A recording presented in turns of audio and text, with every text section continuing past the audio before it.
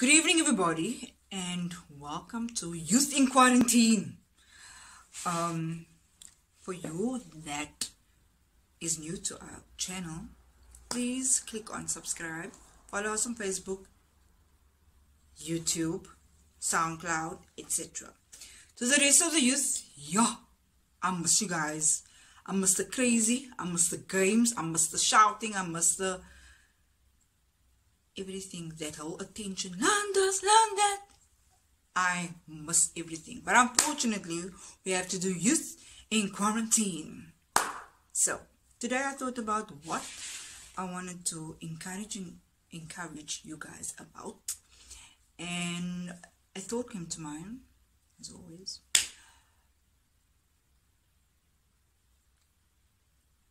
There's a silver lining in everything. So when I look to the Bible for what does the Bible say about those silver linings? And in every story in the Bible, there is a silver lining. And the silver lining in every story is Christ, God,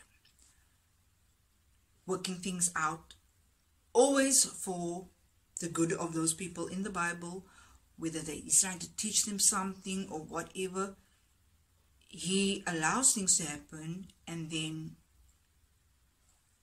because of his mercy, extends his mercy, reinstates them again.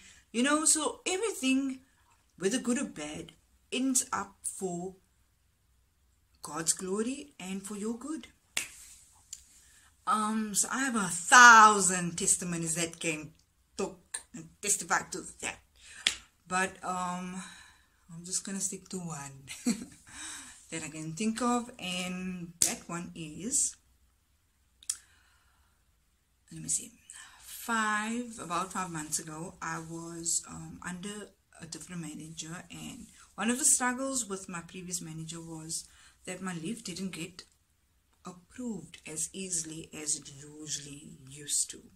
For some reason, it will just be, no, we have to decline it because ...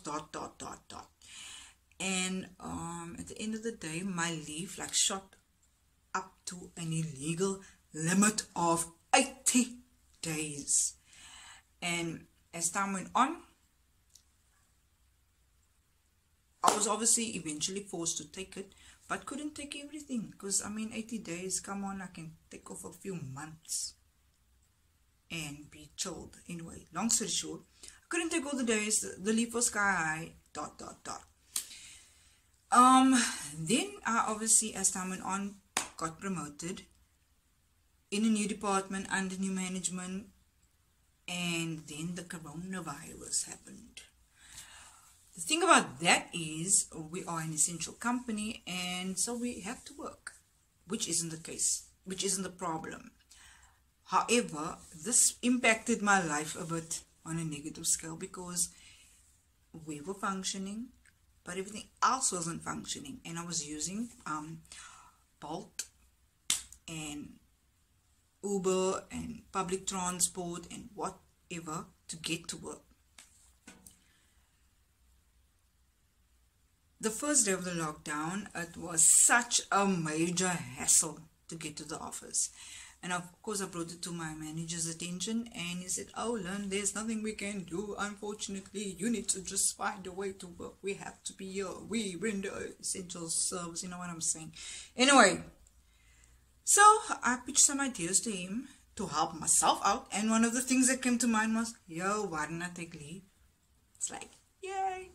The point is, God was working it out for my good 5 months ago when all my leave was declined. Because now I had such a lot to leave, and now I can take it in 21 days. So look how God was working things out for me. It would have been a major hassle for me to get to the office. Seriously. But now that I have all those leave days that was declined back then, I get to take them now in the lockdown. So you see, that is my silver lining in my situation. When I look to the Bible, the silver lining stories that come to mind is, one of it is Joseph. Joseph was the youngest of his brothers, and his brothers were jealous of him, And then obviously they plot to kill him, put him in the pit, sold him to the Egyptians. At the end of the whole day, he was God's plan for the people to save them from starvation. If you don't know the story, you need to go to the book of Genesis and read it. The silver lining is that God was actually working things out for our good, whether we didn't see it or not. And even though whatever calamities you face, at the end of the day, when you see the bigger picture or when you see God in it, then you realize that, he was with me all the time. He's been working things out all the time. I mean, Joseph went to prison. You know what I mean? And God took him out of that. But it was part of the process to get to where he needed to be, to make the difference or be part of the purpose and the plan of what God has set out for his life. Anyway, long story short. So there's a silver lining in every situation, no matter how bad it looks. And maybe you can't see it now, but the moment you see the bigger picture, like when 5 months ago, I did not know why they were declining the leave for no apparent reason. And now I can see why. This is the perfect time that I needed. It really, really is essential for me to be at home because the struggle of getting to work is like real. So God is working it out. And like the people in the Bible, Joseph and all them, he was working it out for their good as well. The coronavirus. You see, we don't see the bigger picture yet. But one of the things, or the silver linings in everything about this whole corona saga that I see is that the situation is drawing us closer to God, to have a relationship with him, to call upon him.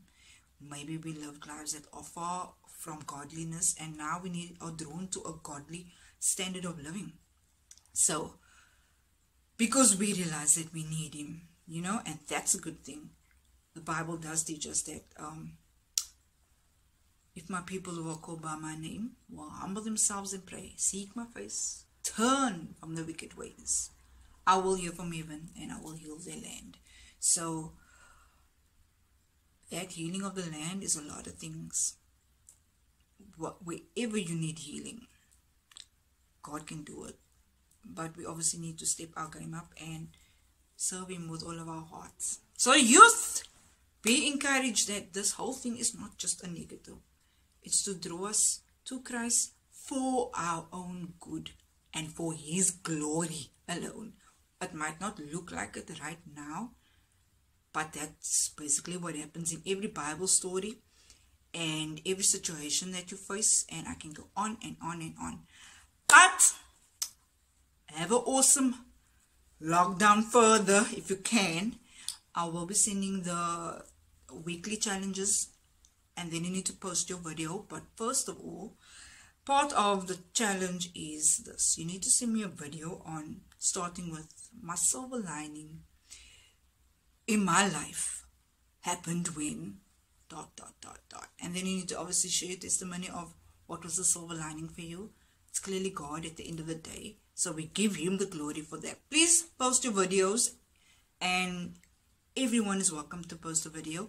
And to the youth of Kensington Baptist Church, I will be sending in the WhatsApp group the weekly challenge. Have an awesome night.